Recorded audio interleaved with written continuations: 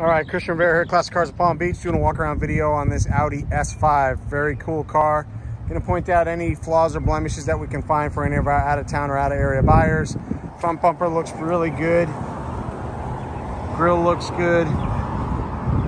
Headlight on the driver's side looks great.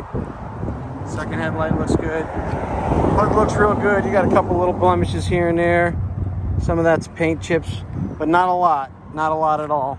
Front fender looks real good, no major scratches, dents, or dings. Front wheel looks good, no curb rash. EBS wheels, and I'm going to call these tires at roughly 75%. Driver's side of the car, no scratches, dents, or dings to speak of. Really, really great condition. Rear wheel looks the same, no curb rash, and a matching set of Michelins. Rear wheels, again, I'm going to call those tires at probably 70%. Rear bumper looks good. Couple little tiny surface scratches, which are to be expected. Tail light looks real good. Tailgate, second tail light looks good.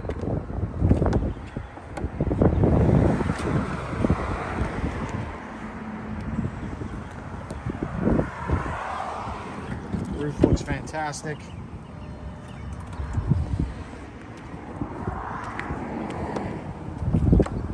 All right, I'm trying to open the trunk here for you. Hang on 1 second. There we go. Trunk area, spare tire. Passenger side looks real good. A little scuff down here, nothing crazy.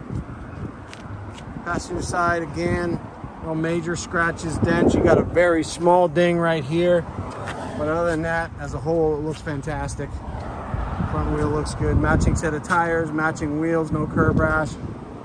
Windshield looks good, no chips, no stars, no bursts, no cracks. This does have the Bang & Olufsen stereo system. Driver door looks great. Driver's seat looks fantastic.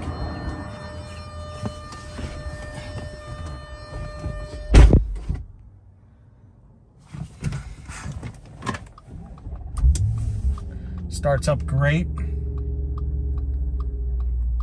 No warning lights on the dash. This just had 2 new fuel pumps put in.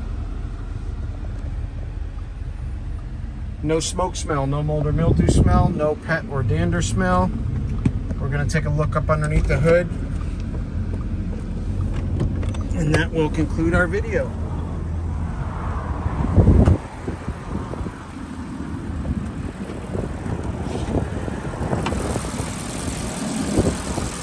That powerhouse.